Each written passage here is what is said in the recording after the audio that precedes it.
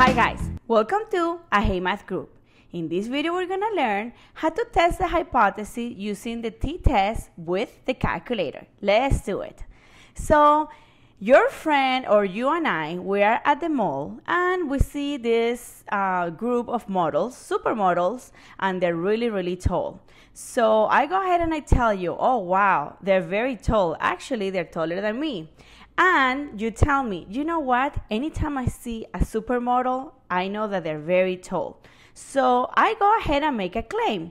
And I say, my claim is that supermodels have height greater than the mean 62.3 inches for women from the general population. What this means is that we're going to test and figure it out if my claim is right or wrong. Basically, we're going to figure it out who's right. So let's do it. We have the following problem. The height of 12 supermodels were measured. Their mean is 69.6 inches and the standard deviation is 2.4 inches. We're going to test the claim that the supermodels have heights greater than the mean of 62.3 inches for the general population.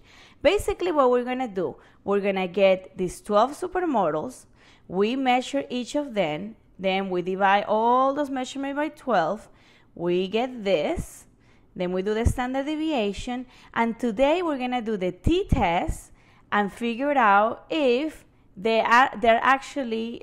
mean is actually greater than the population. So let's go ahead and do it. Okay, so let's go ahead and set up our test. Now my null is going to be that the mean is equals to 62.3. Remember, this one is always equals. And then remember, my claim, which is the alternative, is that the mean is greater than 62.3. Since this is greater than, this is going to be a right tail. Remember, if it's less than, if a left tail. And if it's not equal, that will be a double tail. So we're going to go ahead and use the significant level of 0.01 to test this, all of this data. I know that n is equals to 12 because we tested 12 supermodels. The x bar, this is, remember that we got all of them and we measured them, is 69.6 and the standard deviation is 2.4.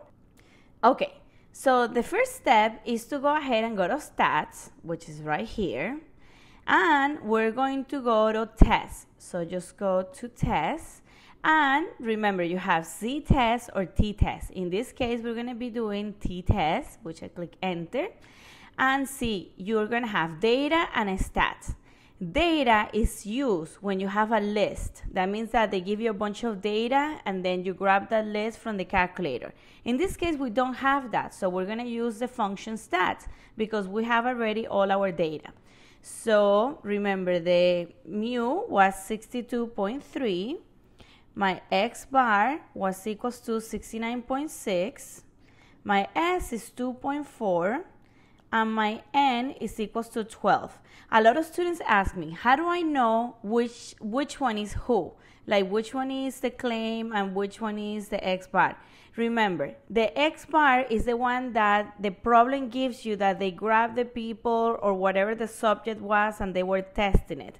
The mu is going to be the claim. So now in this section here, you're going to have not equals to, less than, and greater than. Remember, we're doing a right tail, so it's going to be greater than. So I click enter, and finally I do calculate. By the way, if you do draw, it's going to give you also the little bell. We're going to go back. So let's go ahead and do enter, and voila. Perfect. Look, I get the t value, which is, let's write it down, 10.537. I get the p value. The p-value is 2.187, and then look, 10 to the negative 7. That means that this guy is extremely small, very small. So with this information, we're going to go ahead and go back to our problem. Let me do a screenshot, and we're going to put this in our results and analyze it. Okay, so going back to our problem, we have that the mu is mu equals to 62.3, and we're testing that is greater than 62.3. Remember, if the p that we calculated is less than the significant level, in this case 0.01, then we're going to reject the null. Well, let's see what we got.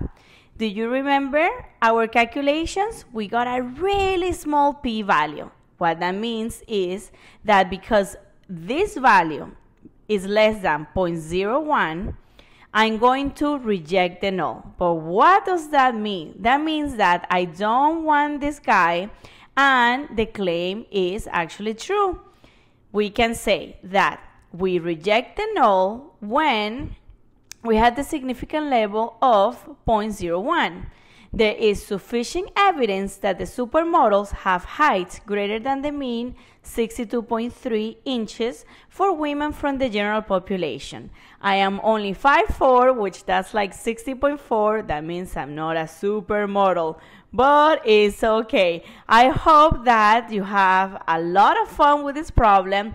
Please don't forget to watch our other videos, and also, thanks so much for learning.